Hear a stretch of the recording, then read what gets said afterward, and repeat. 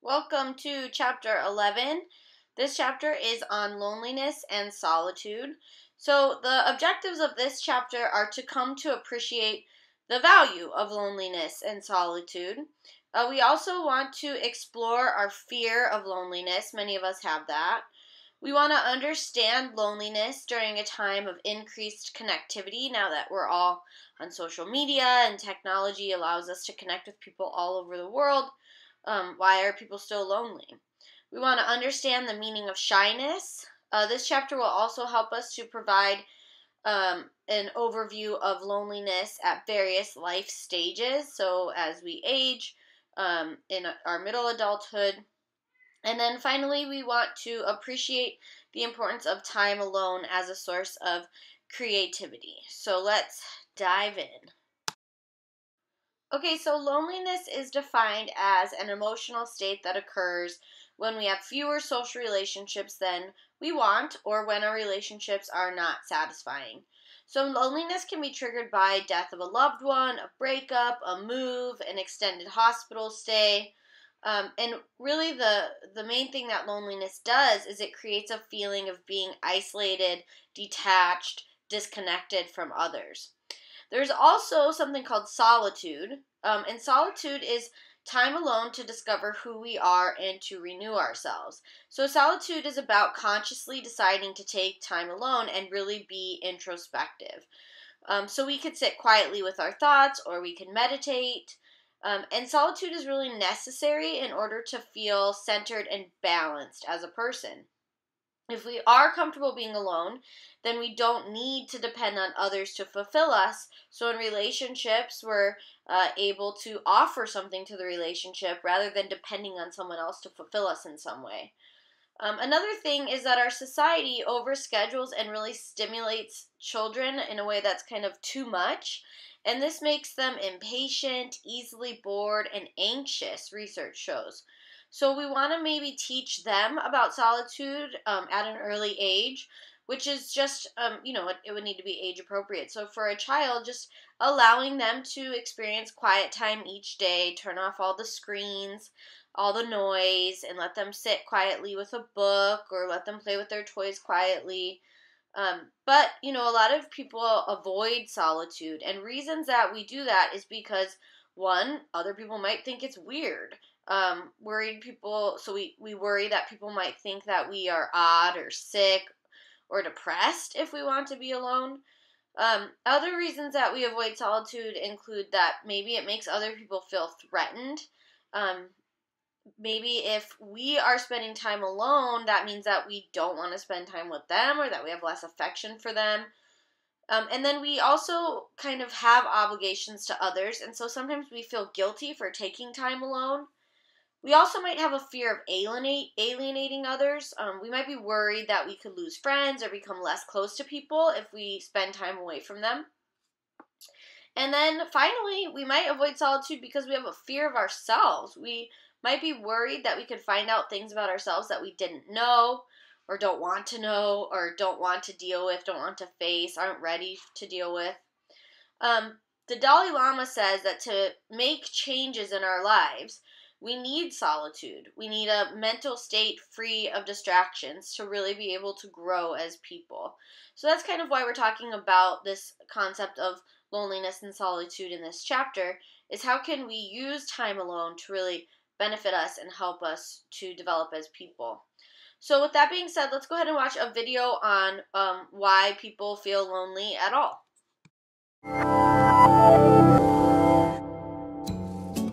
This is Michael. Hi.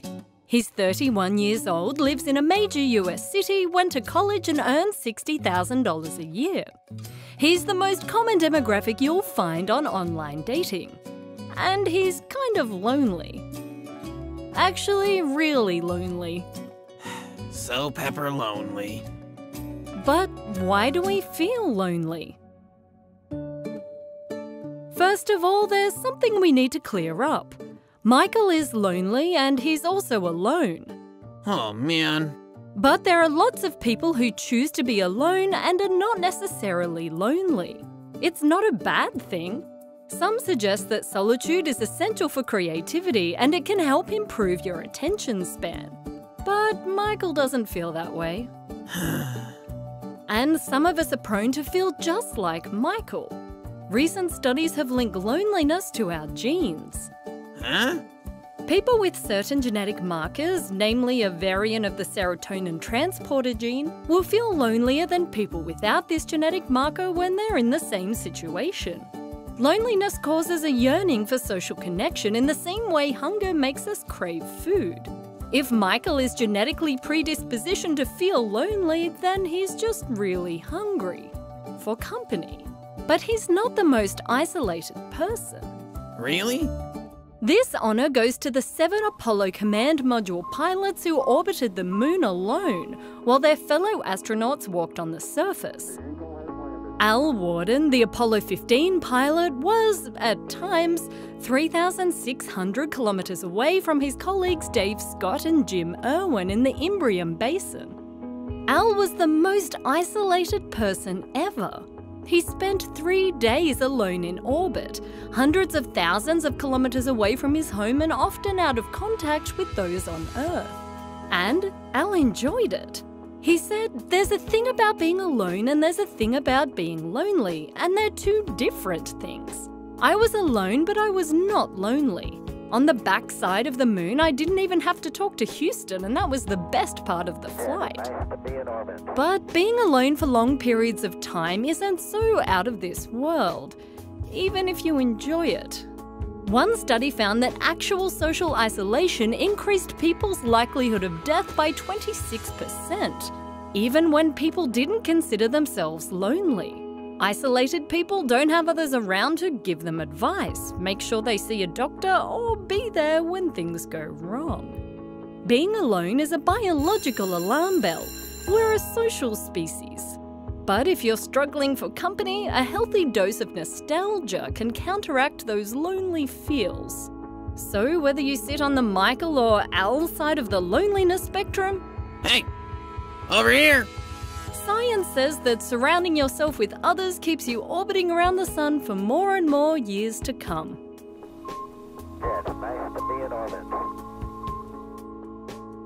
Hey everyone, it's Vanessa. I just wanted to pop in and say thank you so much for watching Braincraft. Okay, so one of the ways that we feel lonely is when our relationships are not fulfilling. So we might actually have people in our lives, but we might not feel validated or heard by them. Another way we feel lonely is when we are disconnected from our inner selves. So being lonely is actually a part of the human experience, and we can learn a lot about ourselves during times of loneliness if we're willing to confront ourselves and our fears and our worries and what pains us. So if we're willing to confront those things in times of loneliness and deal with it, then we can really gain a lot of self-awareness. So there are different types of loneliness. The first type of loneliness is called transient loneliness. And these are brief feelings of loneliness that occur when people experience some disruption in their social network, such as the breakup of a relationship or moving. So this type of loneliness will only last for a certain amount of time, and then usually we're able to move on. The next type of loneliness is chronic loneliness. And this is the inability to establish meaningful interpersonal relationships over a relatively long period of time. So this type of loneliness can be incredibly painful and make it difficult to function, to go to work, to feel okay, to feel happy. So people with this type of loneliness are often shy, they have poor social skills, and they have self-defeating thoughts. Meaning that they kind of say nasty things to themselves, like I can't do it, or I'm not worthy, or I'm hopeless, I'm helpless, things like that. And then there is everyday loneliness, and this is the pain of being isolated from other people. So people with this type of loneliness usually have a fear of intimacy. They might have feelings of shame, or a fear of rejection, or a fear that they are, for some reason, unlovable. And then the last type of loneliness is existential loneliness, and this is a profound sense of the unbridgeable gap that separates us from others. So it's the understanding that we have a whole existence going on inside our minds, thoughts that we tell ourselves, mental images that we're creating, memories, stories, and no one else can see this. And as we age, we may experience this type of loneliness more as we realize that we are approaching death and we realize that the world of our minds is going to disappear. It's not going to exist anymore. No one will have seen it, and no one will see it going forward. And that might make some people feel as if they're facing death in a very alone way or in a very lonely way. Okay, so let's watch a video on why we are fated to be alone, or why, as I said earlier, being lonely is just a part of the human experience.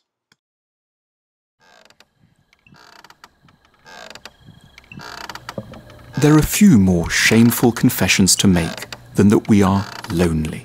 The basic assumption is that no respectable person could ever feel isolated, unless maybe they'd just moved country or been widowed.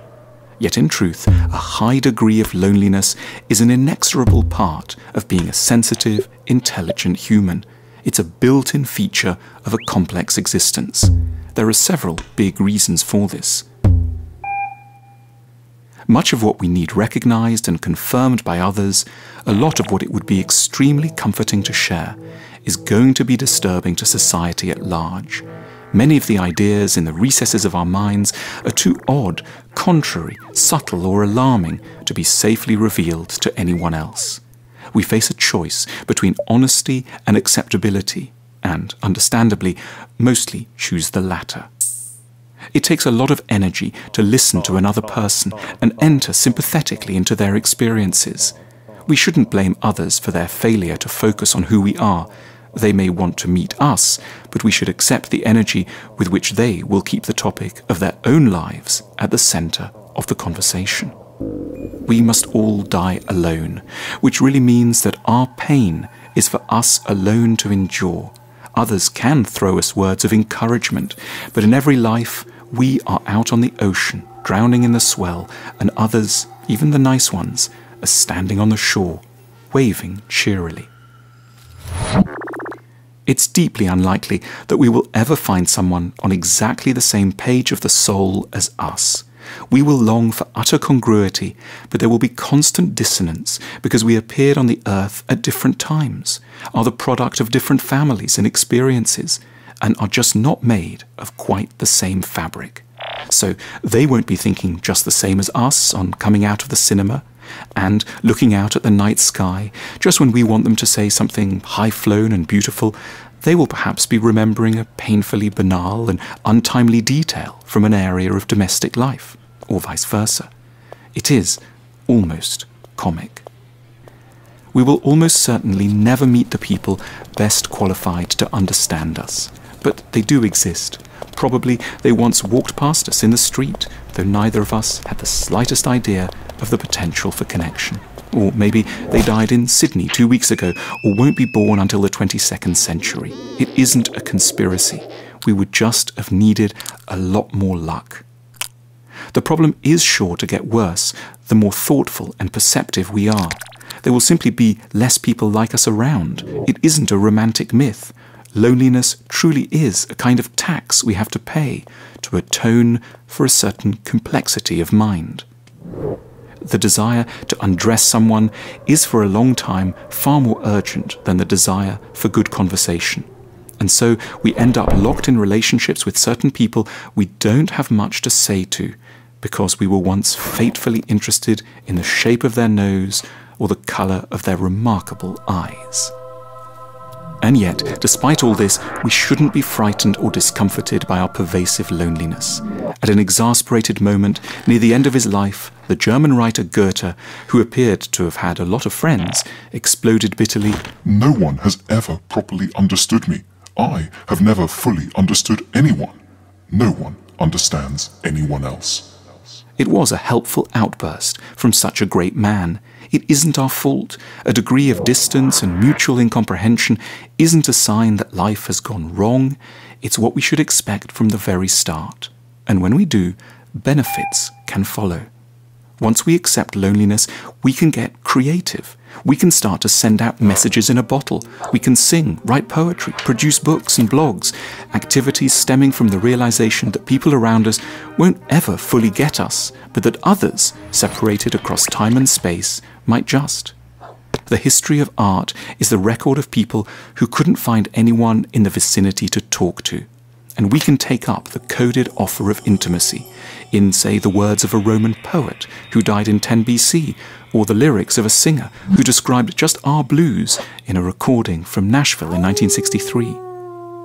Loneliness makes us more capable of true intimacy if ever better opportunities do come along. It heightens the conversations we have with ourselves. It gives us a character. We don't repeat what everyone else thinks. We develop a point of view. We might be isolated for now, but we'll be capable of far closer, more interesting bonds with anyone we do eventually locate. Loneliness renders us elegant and strangely alluring. It suggests there's more about us to understand than the normal patterns of social intercourse can accommodate, which is something we can take pride in. A sense of isolation truly is, as we suspect but usually prevent ourselves from feeling from fear of arrogance, a sign of depth. When we admit our loneliness, we are signing up to a club that includes the people we know from the paintings of Edward Hopper, the poems of Baudelaire, and the songs of Leonard Cohen. Lonely, we enter a long and grand tradition. We find ourselves, surprisingly, in great company. Enduring loneliness is almost invariably better than suffering the compromises of false community. Loneliness is simply a price we may have to pay for holding on to a sincere, ambitious view of what companionship must and could be.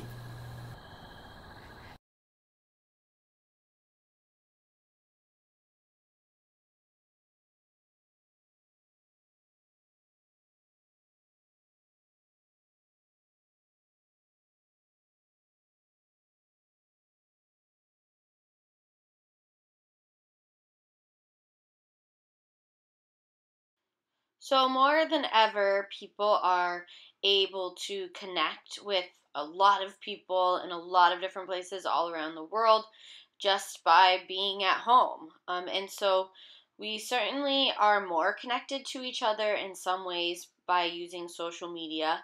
But with everything, there are pros and cons. So, let's talk about the effect of social media on our relationships and on our sense of loneliness. So some researchers argue that social media does connect us, and others argue that social media actually isolates us. We can talk to more people, but the quality of those interactions may not make us feel connected. Many people are more interested in the quantity of friends versus the quality of friendships. They're interested in the number of followers they have or the number of likes they have, but not necessarily in the depth of conversation or the connectedness and bondedness that they feel to those people. So we can spend so much time on social media that we don't actually have time for face-to-face interaction. And then another thing that researchers are seeing is even when we are face-to-face with people we're in relationships, sometimes we just end up on our phones, being on social media, ignoring that person anyways. So researchers found that shy people without social support spent the most amount of time on Facebook. And people that reported feeling connected to others tended to share their views and their opinions and kind of more in-depth ideas on their walls. And people that reported feeling lonely tended to share personal information, relationship information, and even their address, which of course researchers cited as being extremely dangerous. And then people with a low number of friends may feel less successful socially, and therefore they may end up feeling more lonely. So let's watch a video on the effects of social media on loneliness. This episode of D News is brought to you by Audible. Is Facebook making you sad and lonely? The good news is you're not alone. The bad news is you kind of are, just, by definition.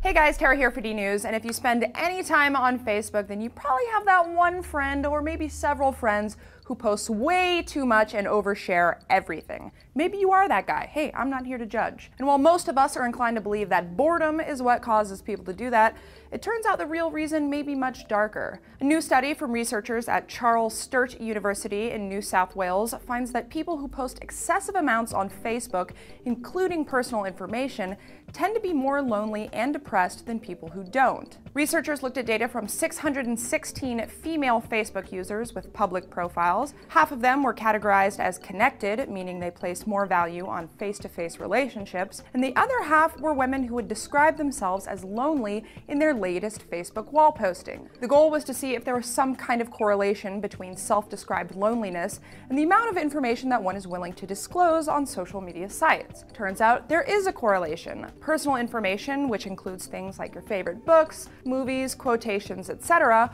were publicly shared by 79% of women who described themselves as lonely, compared to only 65% of connected users. And this pattern extends to highly personal information as well. Almost 98% of these self-described lonely Facebookers had publicly shared their relationship status on Facebook, and they were also significantly more likely than others to publicly post their home address. Personally, I can't imagine why any woman would want to publicly share her home address on Facebook, but it happens, and researchers say that intimate levels of disclosure like that could point to signs of real-life emotional stress. The author of the study, Yeslam Al-Sagaf, says it makes sense that people who are lonely would disclose such information because it makes it easier for others to initiate contact with them, which may help them overcome their feelings of loneliness. Facebook depression is by no means a new concept. A study published earlier this year in the journal Social Influence found that many people's emotional health actually declined when they were being ignored on Facebook,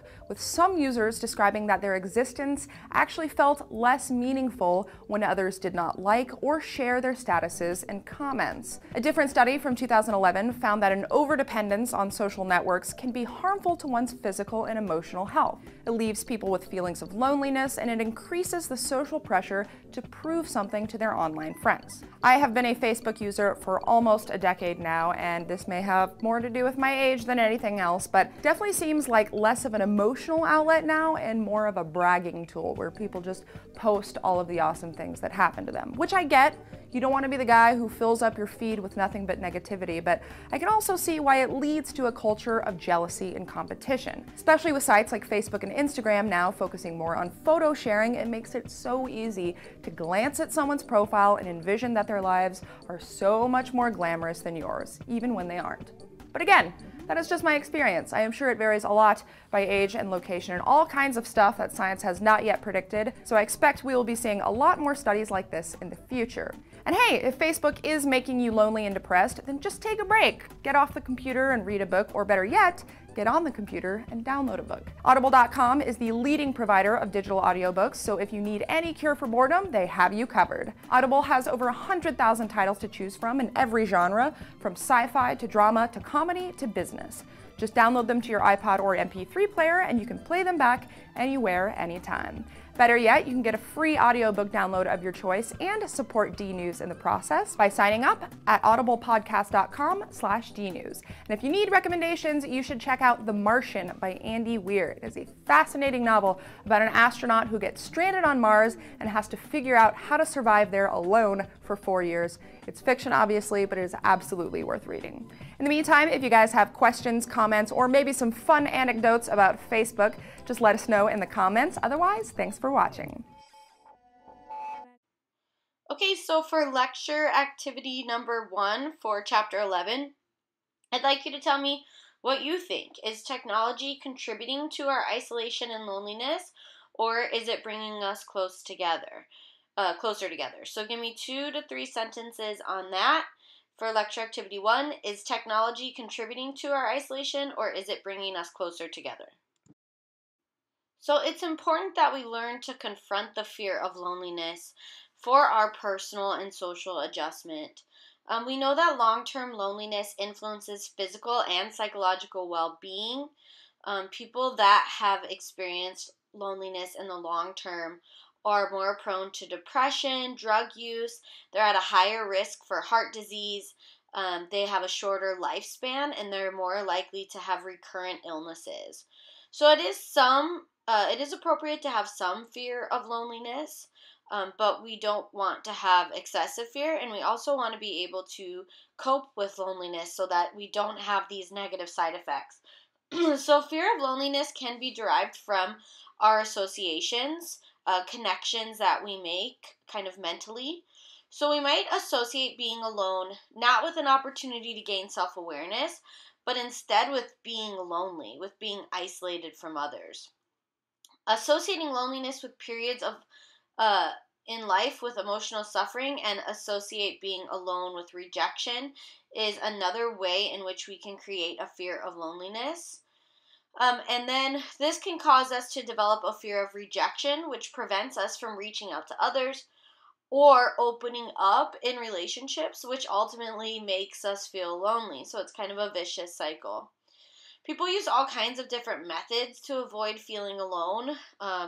Things as simple as when you get home and no one's there, just turning on the TV so that there's some background noise, even if you're not watching it, or when you're driving, not being able to sit in silence, having to have the radio on, or having to talk on the phone. Not that those things are bad. Like, I like to listen to the radio when I drive too, but can you sit there without the radio on and feel comfortable? You should try it. It's an interesting experiment. Other methods that people use are to overschedule themselves, stay constantly busy, try to control every aspect of their lives, constantly surround themselves with people. Some people might turn to alcohol and drugs to avoid feeling alone. They might overeat, excessive use of TV, computer, video games, social media, things like that. So loneliness is often a product of the alienation of ourselves, specifically from others, but also alienating ourselves from our true inner authentic self. Sometimes people that are feeling lonely try to present themselves like they're not feeling lonely, which actually just makes them feel more lonely and disconnected from others because they're not feeling like they're really being seen as a person. And then some people will just kind of cling to someone else to avoid their feelings of being lonely. So being like very needy and clingy and attached. And this can make us feel less connected to ourselves because we're kind of like globbing onto this other person and kind of ignoring ourselves. And that actually ends up making us feel more alone too. So the moral of the story is that we need to confront and deal with our fears of being alone to kind of be our best selves. Let's talk about some of the feelings of loneliness that can accompany being shy. So shyness is defined as feelings of anxiety, discomfort, inhibition, and excessive caution in interpersonal relationships. People that are shy feel extremely uncomfortable in social settings. And characteristics of shy people include that they might be scared to express themselves, they might be overly sensitive to how they are being perceived, they might embarrass easily, and then there's a range of bodily symptoms that they experience as well. Blushing, upset stomach, anxiety. So 4 out of 10 people report being shy on a consistent basis, but it's important to note that shyness exists on a continuum from non-problematic ordinary shyness to extreme shyness. And ordinary shyness is being shy in specific, limited situations occasionally, from time to time. I know I've experienced that before. Like if I go to a party and I don't know anyone, I can feel shy on certain days when I'm in that situation. But extreme shyness, which is at the other end of the continuum, can be debilitating and painful.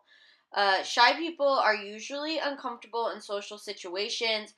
They are uncomfortable being the center of attention. They're uncomfortable around authority figures, around someone they find attractive. And they are uncomfortable when they are expected to speak up. Any type of public speaking it can be very terrifying for a person that struggles with shyness. Sometimes they are perceived as arrogant, aloof, and uninterested in other people. So there's a whole host of factors that lead to shyness. Being overly sensitive to negative feedback, fearing rejection, lacking self-confidence and social skills, being frightened of intimacy. And it's important to note that being an introvert does not necessarily make you a shy person. I am, in fact, an introvert, but I would not consider myself to be a shy person. An introvert and an extrovert is often misunderstood. So an introvert is someone who just doesn't need a lot of social stimulation and prefers to be alone. And an extrovert is someone who is really energized by a lot of social stimulation. But it's possible for an extrovert to be shy, but just like to be around people, and they kind of get a lot of fulfillment by being around others, where introverts tend to kind of feel drained from being around others, although they might enjoy themselves and like the people they're around. It's just the way that their brain kind of reacts to that social stimulation. So not all introverts are shy because they don't fear being around people. They just value alone time and, like I said, are more drained by social interaction than energized by it. So some of the consequences of shyness are that shyness can be a social and psychological handicap. It prevents people from expressing their views. It can prevent people from speaking up for their rights. It can make it difficult for them to think and communicate effectively. It can be difficult for them to make friends. Shyness can result in depression, anxiety, and loneliness, or social anxiety disorder. So social anxiety disorder is severe shyness that interferes with life goals and may lead to learned pessimism, which is just kind of looking at everything in a really negative light and expecting negative outcomes to happen all the time, rather than kind of being hopeful and looking for the positive in situations. If you have social anxiety, you're kind of more likely to just expect the worst all the time. So let's watch a video now on social anxiety disorder. Fact about me, as a child, I was so shy, I didn't answer the telephone until I was like 12 years old, and the first time I did, I answered it, hello, and then I froze. I completely froze, and the person got so mad on the other line and just started saying, hello, hello, who is this, hello, and then I just hung up the phone.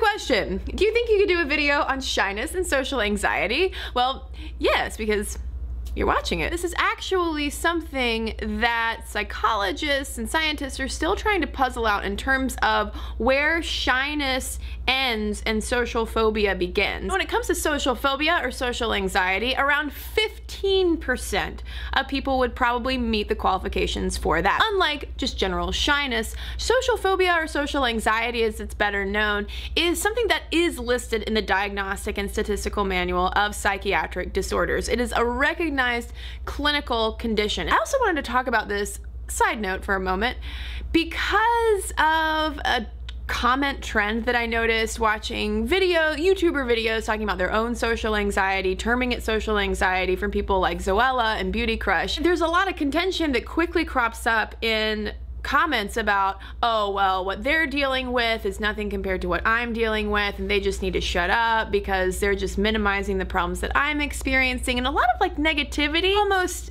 social anxiety one-upmanship that I would encourage you all to not engage in. People who are doing that want their experiences validated, and I will say right now, your experiences and your emotions surrounding social interaction and avoidance thereof are absolutely valid. Picking a fight in a comment section is simply not worth anyone's time. When it comes to this interaction of shyness and social anxiety, a lot of the research that I read suggested that we think of it more on a spectrum. I have come to realize that while I often reference my own social anxiety just kind of as a general term, I don't think I could fit the qualifications for social phobia. I am very shy. I also deal with generalized anxiety, and the two meet. If I am going to hang out with someone whom I might just be at an acquaintance level, I'm not super duper comfortable with you, I will be practicing talking points in my head possibly days beforehand. I will get really nervous. I will will experience a flush when I start to talk to you. The big difference when it comes to shyness and social phobia is more of how it impacts you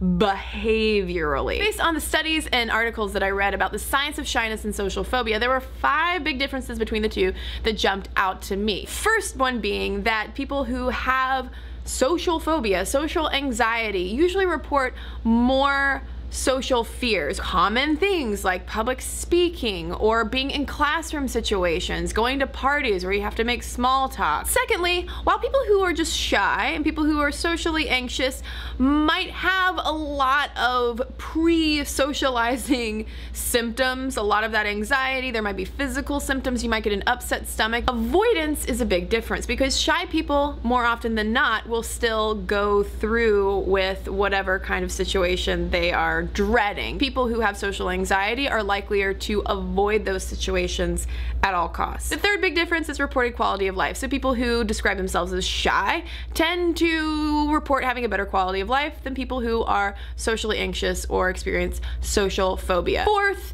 there is a heterogeneity of shyness. Shyness can describe so many more people in a way than social phobia. We use shyness to describe everything from mislabeling what is simply introversion, and a lot of people who are introverted aren't actually shy, to people who have debilitating social phobias. And the fifth big difference comes down to actually performing in social situations. A lot of times people who are shy might be really nervous, but when it comes down to it, our small talk might be a little bit awkward and stilted, but it usually is okay. People who are socially anxious usually don't perform as well. There are more physical symptoms that go along with that shyness. This is a real, true psychological condition and something that requires therapy sometimes, and sometimes even medication to help our brains and our mouths connect. And another big thing that jumped out to me though in reading about shyness and social anxiety is that we're still learning so much more about these two things and how they interact and what they really are and where they come from. We still have a lot to learn, not only in terms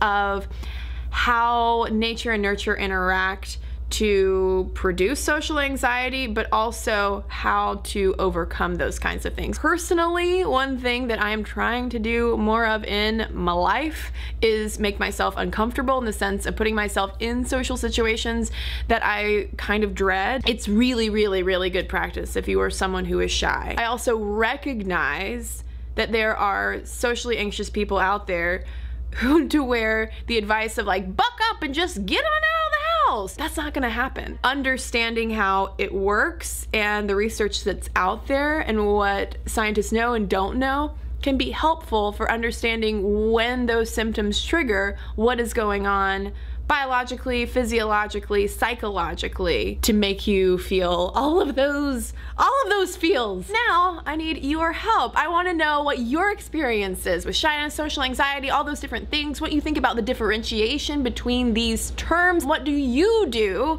to manage these kinds of things in your life? How do you maintain a high quality of life and also deal with social anxiety or shyness? Let me know in the comments below, and hey, ask me some questions. I need y'all's questions so I can answer them. Thanks everybody who watched and commented on last week's Ask Kristen video, Teetotalers Just Want to Have Fun. Kimberly Allen said, as a non-drinker, when I attend parties, I hang around till it gets boring. So basically, when people are stumbling all over the place, unless I'm sober driving, in which case I try to find the cat or dog and hang out and play with them. Miranda Pilas offered this tip, volunteering to be the designated driver in my experience helps a lot to prevent social alienation at parties. People then generally praise and respect you for making sure your friends got home safely at the end of the night. Thanks everybody. Kisses. Kisses. Who are you? Okay, so if you are interested in overcoming shyness or know someone that might be, some of the things that you can do that would help is to become aware of, examining and changing your thinking about yourself and your shyness. So put yourself in social situations and force yourself to interact. Stop negative self-talk. Keep a journal so that you can become kind of more self-aware, particularly as it pertains to like the things that you're saying to yourself. There is something called the social fitness model, and this is a way to help shy individuals develop their capacities to enjoy social situations. So it's a form of therapy that helps people that are shy to enjoy interacting with others. And this model actually argues that social fitness, like physical fitness, is something you need to work on and can be improved through exercise. So exercise might include spending more time socializing, meeting new people, changing your negative beliefs or your pessimistic attitude. And it's based on a cyclical model, like you see here on the slide, where the shy person fears they're going to be judged negatively. This then leads to shame and self-blame for their shyness. Often then they feel like others are irritated with them for them not talking. And then this leads them to feel angry and resentful to those people that aren't really understanding them. And so blaming others then allows them to take the blame off of themselves and relieve some of that shame that they're feeling. But none of this is very helpful in overcoming your shyness. So the best thing that you can do if you're shy is push yourself in a variety of ways in your thoughts and your feelings and in your actions. So control what you're saying to yourself, control your feelings, and then control who you're talking to and who you're spending time with, and get out there and meet some new people. And so those are all tips for overcoming shyness. Okay, let's watch a video now on why shyness may not be so bad.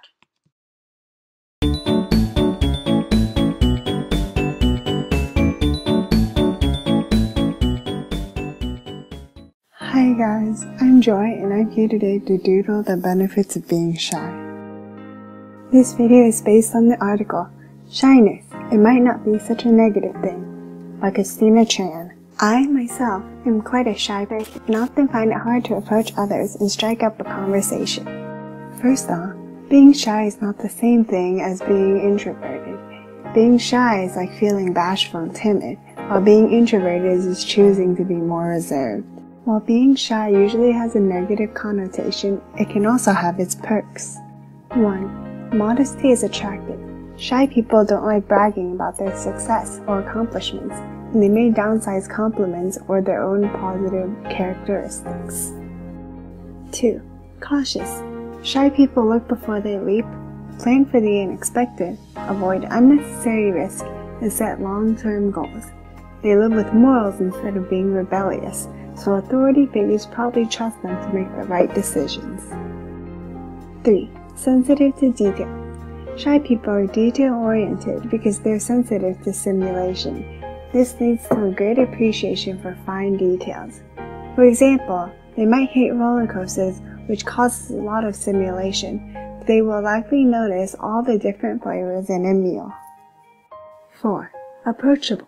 Shyness is rarely a threatening characteristic to people, and it's easier to approach a shy person than to approach a social butterfly. Additionally, most shy people don't have a stuck-up attitude. 5. Calming effect on others. Shy people give off a peaceful vibe, especially in a very upbeat environment. Their calmness and ability to not be dramatic may have a positive effect on others. 6. Human service positions and empathy. Shy people are extremely sensitive to the feelings and emotions of others, so they excel in human service, such as being a psychologist or teacher. They are great listeners who people can easily open up to. Shy leaders are sometimes more effective than extroverted leaders because they talk less and listen more. 7. More trustworthy. Shy people don't gossip much or brag. People can trust them with keeping secrets. 8. Deeper friendships. The few friendships shy people possess are usually deep, long-lasting ones. Making friends probably isn't easy for them, so when they do find a friend, they value them greatly and work to maintain the relationship. 9. Successful at solitary work. A majority of jobs require focus and concentration in a solitary environment, such as being an accountant, clerical work, or a lab technician. This is where shy people thrive. Because they aren't very social, a place with less distractions and interruptions allows them to perform exceptionally. Now that you know the positive sides to being shy, what is your opinion? Do you think being shy is more beneficial than being outgoing? If you consider yourself outgoing, are there any times you wish you were shy?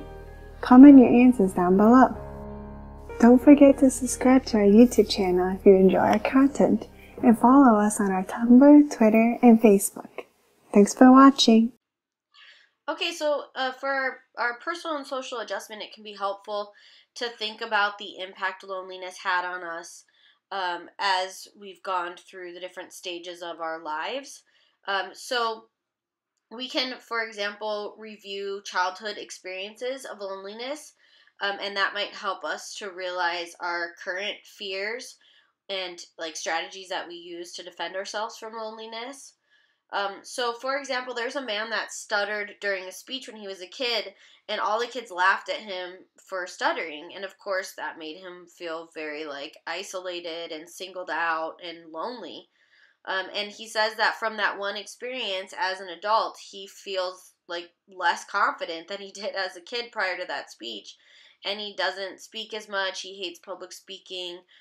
If he has something to say, he'd rather just keep it to himself. And so all of those fears that he has as an adult really stem from just that one experience in childhood. So it's important to think back on your own childhood. I mean, was there like a day where you didn't get picked to be on the team for kickball? And how did that make you feel? And does that or scenarios like that affect the way you kind of deal with loneliness or feel and act and behave now as an adult? So it's important to note that our fears may have been exaggerated as children, and this is pretty normal for kids. Kids have a lot of kind of dramatic and irrelevant or over-exaggerated fears because children don't like live in a logical, well-ordered world. They're still cognitively developing. And so when they come to adults and they say, oh, I have this fear of a monster under the bed, and the adult kind of brushes them off and tells them that's stupid, this doesn't make them feel validated and seen as a person and understood. Instead, it makes them feel alone in those feelings and isolated, and this can kind of increase those feelings of loneliness. And so sometimes those feelings of loneliness linger all the way into our adulthood. And also we have to think about the strategies that we used as kids to avoid feeling lonely. And we might still be using those same strategies in adulthood just because they've become a habit and we're not aware of them. And if that's the case, we need to see if those strategies are still important or, appropriate or not. So for example, do you like shut yourself off emotionally? Do you not open up to people in relationships because as a kid you felt lonely and that's how you protected yourself? You may be doing this now out of habit, even though it's like not necessary, because you might have relationships with people that love you unconditionally and appreciate you just as you are, and might really want you to open up to them, and so it's not necessary for you to close yourself off. And so we have to kind of figure out what strategies we might be using that we developed in childhood to fend off loneliness and see if they're still appropriate as adults. So adolescents experience loneliness more than other age groups. Younger teens report feeling lonelier than older teens, and the more lonely teens felt, the more depressed they were, and also more likely to be suicidal. And so common concerns that can lead to loneliness in adolescents are bodily changes, wanting to fit in, fear of rejection or exclusion by peers. At this stage, we're struggling to find our identity and also to be accepted as who we are. However, there's also a lot of pressure for us to conform for acceptance, which is ultimately what can make us feel really alone because we're not being ourselves. And the reality is that for some adolescents that choose to not conform and really be themselves and hope to be seen as their authentic self, and that way to not feel lonely, for a lot of people that don't conform, this can result in bullying or being excluded. So it's kind of a double-edged sword. One thing that we know is that minorities often congregate together. They may internalize racist stereotypes, which can lead them to feel different and alone. They may not know who they are, believe in their abilities, or really feel connected to others. Minorities often face cultural isolation. So cultural isolation is isolation from a larger culture within your proximity. And the isolated group does not adhere to the cultural beliefs, attitudes, or norms of the larger culture. And so they kind of stick together to avoid feeling isolated by the larger culture. And so sticking together allows them to avoid that social isolation and the loneliness. Okay, for lecture activity 2, do you remember a time when you felt lonely in childhood or adolescence? Maybe you felt excluded or left out, or pressured to conform, which made you not feel like yourself, that you weren't being true to yourself, which could ultimately make you feel lonely. And so do you think that this has any effect on your behavior in social situations or beliefs about yourself now as an adult? So think about that if you remember a time when you felt lonely as a child or as a teen, and then what effect that has on you now as an adult. Give me 2 to 3 sentences on that for lecture activity 2.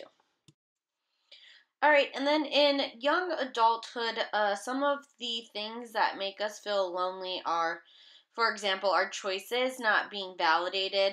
So at this point in our life, we're like struggling with what we're going to do with our lives in terms of our career, relationships, are we going to have a family? And dealing with these choices can be a difficult and sometimes lonely process, especially if you don't have like a strong support system.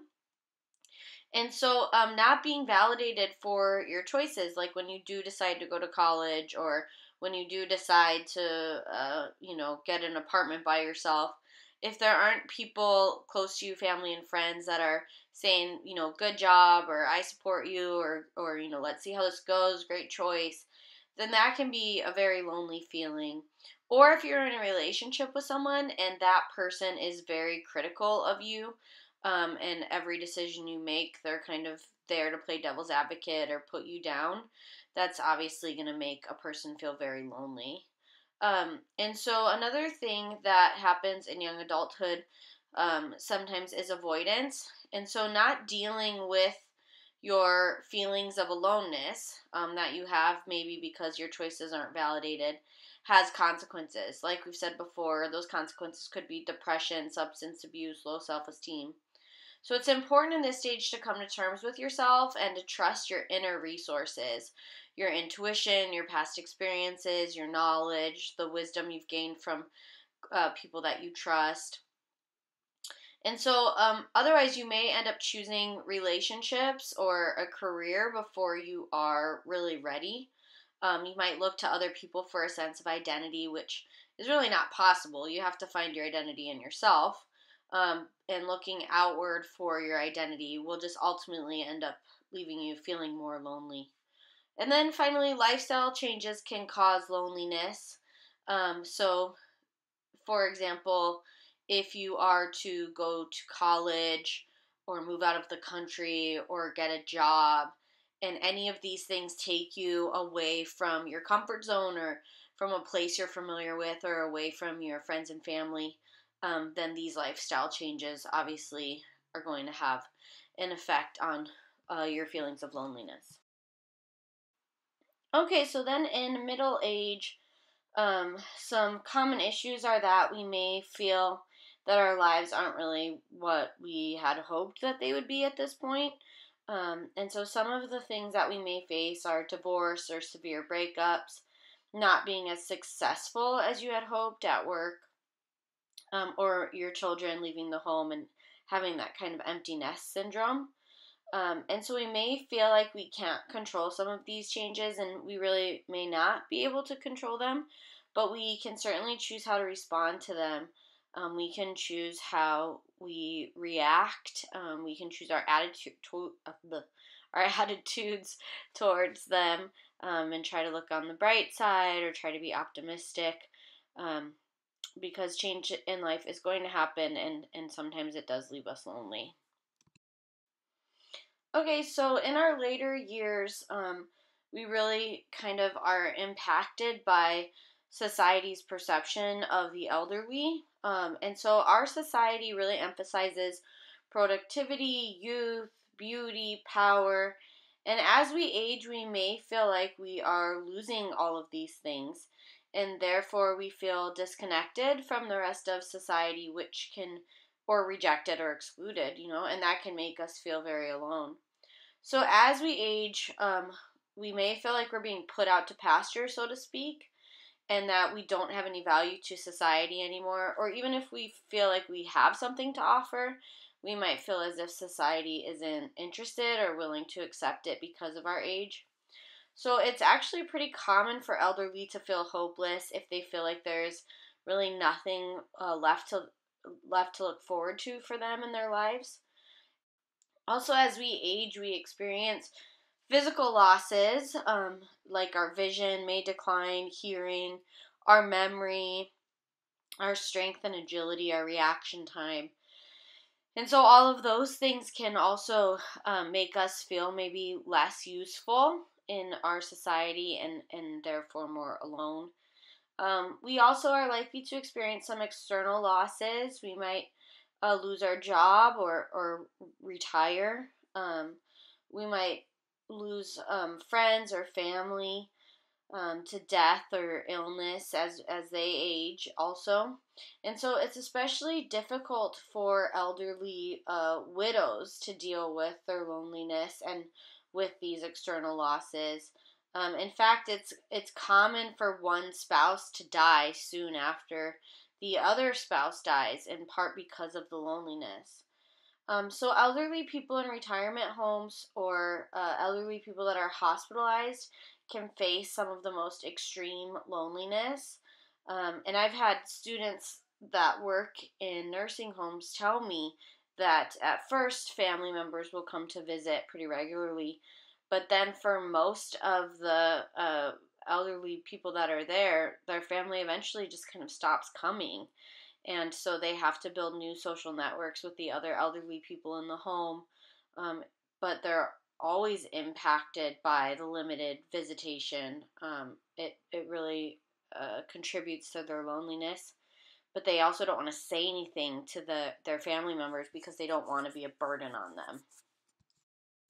So the bottom line for this chapter is that part of the human experience is loneliness. There's going to be times in our life that we feel lonely, and during those times, it's really about how we react and how we deal with those feelings of loneliness.